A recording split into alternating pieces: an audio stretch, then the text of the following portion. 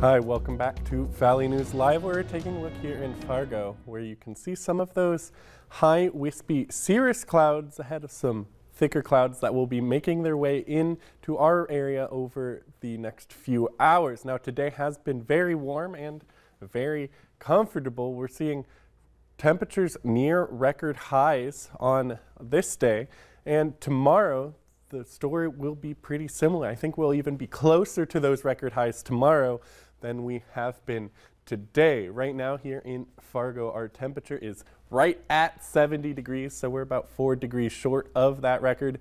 And across the river in Moorhead, it's 72 degrees there.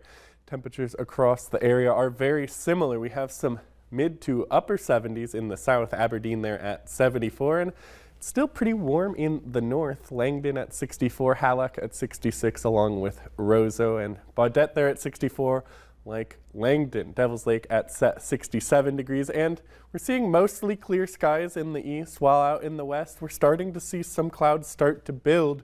And we saw some sprinkles earlier up along the border, but that rain there is not very intense. Now, across the country, things are looking pretty quiet. There is some rain down in the Houston and Louisiana area, as well as out in the Pacific Northwest. But closer to home, we're going to see those clouds build overnight along with that wind. And both that southerly wind and those clouds are going to keep things pretty warm. We're going to see temperatures in the 50s or upper 40s for those all along the border.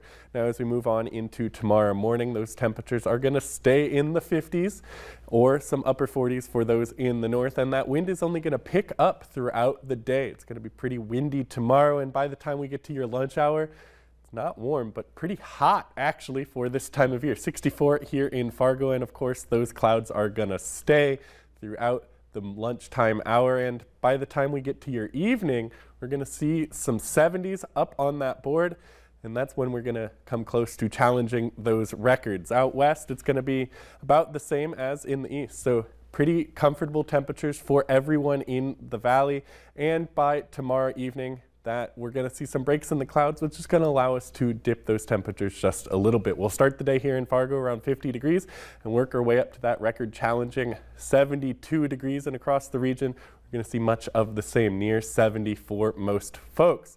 Now, we do have that chance for snow coming on Friday night or Thursday night into Friday morning, and Thursday we're going to see those temperatures drop pretty drastically.